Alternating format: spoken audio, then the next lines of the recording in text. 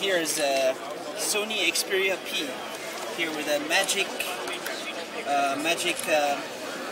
where's the gallery? Gallery, is it alphabetical? Let's see it there, okay, there. And it should change color maybe at some point. You see some changing colors? Not really? Doesn't work. Transparent thing. Transparent only on the U, not the P. Ah, not on the P. Okay. On the U. U's. So what does it do, the P? The P is more for the display, white display itself, yeah. So in direct sunlight, you can actually see the screen working. So I can see the screen. So if there's sunlight, direct sunlight, reading the screen itself, you can actually read it itself. So you're reading an article on your handset, or reading Facebook. What kind of screen is that? Is that a LCD, special LCD? It's a special LCD, but it's a WhiteBright display on there, so it's super bright. WhiteBright. WhiteBright, it's called WhiteBright from Sony, yeah, that's correct. And the dock works for the P?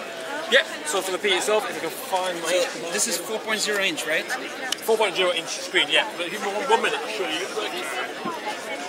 Spending too much time? It's okay. Click on here. To click. So there is no haptic feedback or... So which one is the cheapest one? Is it the P or the U? The U's the cheaper one. Low end tariff, yeah.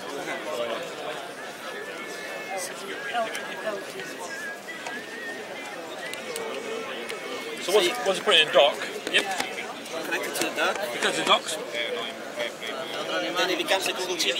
It becomes turns your TV into a smart TV. So this works. There you go. So then it goes into your TV launcher. So basically, what you see on your screen here, you'll see on your TV. All right. So you got your favourite apps. You got YouTube on there, your gallery as well, and Facebook. And you can control it using your TV remote as well.